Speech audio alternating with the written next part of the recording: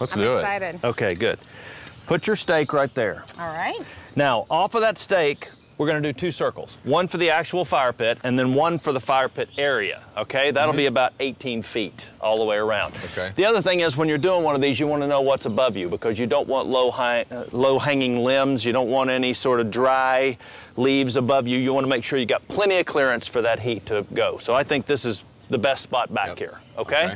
Plus, your neighbor's got a good view of the fire pit. Okay. You've got 2 strings, right? Right. Find me the little string. Short string. That ought to be about 24.5 inches, so that the diameter all the way around is going to be 45. Watch this. We're going to take our marking paint. This is going to keep us honest all the way around.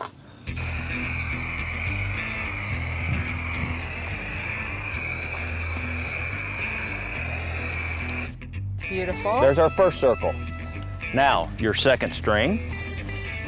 Not that your second string, it's the actual second string that you have. I'm used to it. Okay. Next, attach your longer string to the inner circle stake and measure the distance for the second circle. Spray the loop with marking paint, and now you have your working space.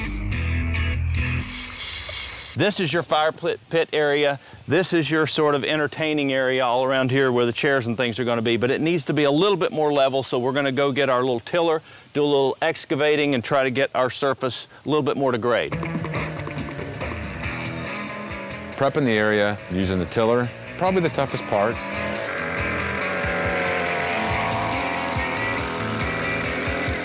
Haley and Jason quickly clear the area for the fire pit. Rake.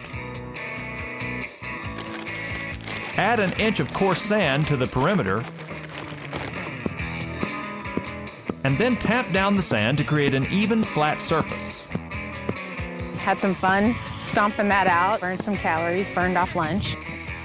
Now it's time to assemble the bricks. Fire pit, ready? I'm ready. All right, here we go. All right. See our line here? Yep. We're gonna overlap that line by just about an inch. Okay. All right? So keep an eye on your corners. And it's very simple. We're gonna put in a big stone. We're gonna follow that with a little stone. Just like that. You go that way, you go this way, you all will meet in the middle. Once we got our sand down and got everything level, the rest of it kind of fell into place.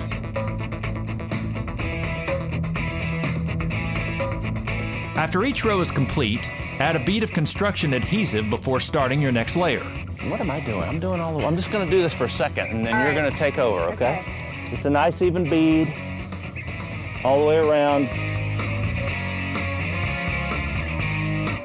We're gonna center this over that small piece there, okay? So that from the outside, you get a much nicer looking reveal than if you lined them up. Plus, it's a lot stronger because you're covering that gap right there and you're gluing it down. So that's helping to hold the whole thing together. It's gonna be any easier. Perfect. Now for the outer stones. When working with a larger diameter, simply alternate the angles of the larger stones, inserting adhesive between the layers. Now that the fire pit and surrounding walls are done, we just need to add some gravel, plants, and some illumination. We're so excited about the fire pit. My wife and I worked together pretty quickly, and that, when that happens, you know you did something right.